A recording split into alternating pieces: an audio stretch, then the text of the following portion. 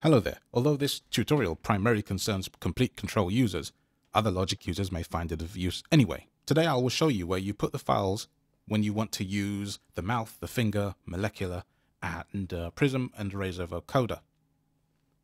On your Mac there are some folders in tilde/library, and tilde designates your own user folder. So what we're going to do here is do Command-Shift-G. Go to folder, window, tilde/library/, go to the folder combo box, enter a path. And you can see, you can hear that there's some text already inserted here. Tilde/lib tilde. I'm going to show you what that looks like. tilde/library/. It's important that you actually put the capital letter for the library because it's case sensitive and it won't work if you don't. So let's go into library. Library window, list view table. Then we go to audio. Accounts folder. I'm just typing Assistant, audio here. Audio folder. Open selection, list view table. Presets. Presets folder. Open selection, list view. Native Instruments. Native Instruments folder. Open selection, list. Now we're looking for a folder called Reactor 6 MFX. If we don't see that, then we have to do a few other things to make that possible. Reactor 6 folder, Replica XT folder, Reactor 6 folder. Okay, we don't have Reactor 6 MFX, and I've removed it for this demonstration. So what we need to now do is I'm going to go back into Logic here. Logic Pro X, Untitled, Tracks window, Lists pop-up button. Now what I've got is I've actually got a blank complete control track in front of me. Playing the keyboard, nothing's happening. I'm going to change this to Reactor 6 MFX. And in doing so, this folder will be automatically generated by Logic in the relevant folder. And then all we need to do is copy the files into it. So I'm going to go Menu. Click on this list button. AU MIDI controlled effects. All MIDI controlled effects. All MIDI controlled effects. Submenu. Native Instruments. Native Instrument. And go R. Reactor 6 MFX. Submenu.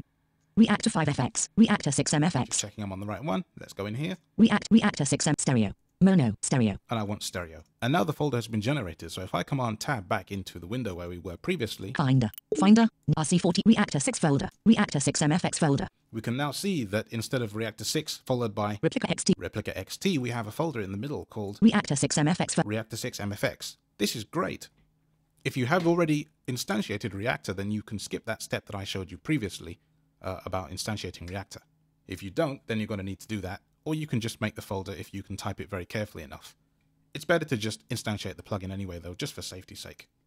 Now, let's show you something. I'm going to go back into Logic. Logic Pro X sidechain manual. Pop-up button. I'm going to this manual button. Menu. I'm going to go up. Factory presets. Delete. Save as default. Nothing to see here. And the factory presets, we're going to see nothing. Next, factory presets. Submenu. Factory presets. Submenu checkmark. Pre 0. Empty. Pre 1. Empty. All empty. Manual. Pop-up. This is actually understandable. Finder. We're back in Finder now, and now we need to go to the complete control Dropbox in this case. So I'm going to take you there, and we're going to copy some of these presets into the Reactor 6 MFX folder. First of all, let me get into the Reactor 6 folder. Reactor 6 MFX folder. Open selection. List view table. Right, it's empty. Let me do Command N for a new Finder window. New Finder. Command-Shift-H for Home for Dropbox. Home. Dropbox folder. Open selection. Complete. I'm typing it. Open selection. Presets folder. Open select or folder. AU. Today. Open selection. And there are a few folders with presets in them. Andre folder.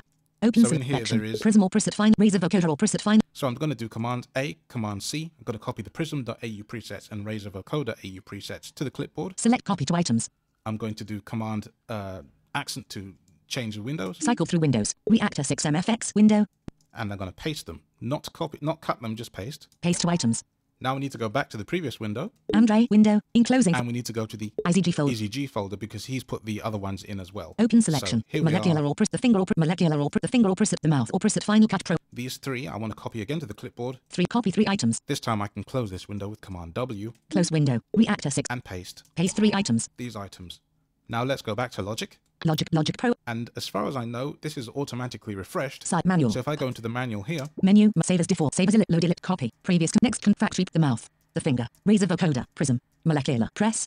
Save as default. Do we see? These presets have just simply appeared in the manual pop-up menu where there was none before. Molecular. Prism. So let's, as a test. Razor vocoder. The finger. Let's try setting up the finger to work correctly. Here's the finger. The finger checked. It's now instantiated. And now I need to set my sidechain. Side none. Pop-up button. Menu check. Input 1. Input 3. In this case, input 3. Input 3 checked. It's now listening to input 3. And I will now turn down my microphone. And even though there is no preset set, the keys currently don't work. Now, ordinarily with a Logic project, when you do something like this, it is very straightforward. All you need to do is just press your left and right bracket keys. This won't work in this case because it will actually cycle through the presets outside of the factory folder, the submenu that we saw earlier. Sidechain. Let me show you. The finger. Pop-up button. That is now selected as we hear. Instead of saying manual, it says the finger. But if I were to press the right bracket key, it would actually switch to another plugin, probably the Razer vocoder or something else in alphabetical order. So what we first need to do once we've picked this plugin is go into Menu. the menu, Factory up preset. to factory presets. Factory presets. Submenu checkmark. Pre 0. Init. The Pres 1. Press. The finger. Pop-up checkmark. Pre 0. Init. The finger. Even though it says checkmark in it, Pres 1 or preset 1. Pres 1. Single. Checkmark. Pre 0. Sorry, Pres 0. We need preset 1. Pres 1. Single. Single. Pres 1. Single. So I've actually gone forward in the presets a little bit because these early ones don't seem to do much with the keyboard. They might only do things when the transport is engaged. I've gone to one that I know works called Sidechain. Replayer. Pop-up button. Replayer. Now, if I play keys on the keyboard, it is actually affecting my voice when I play keys. And they will do all sorts of weird things. So that is the finger. And we've just put those in place with very little effort ourselves. And you can now go off and have fun and play with these other plugins that we've now put in place.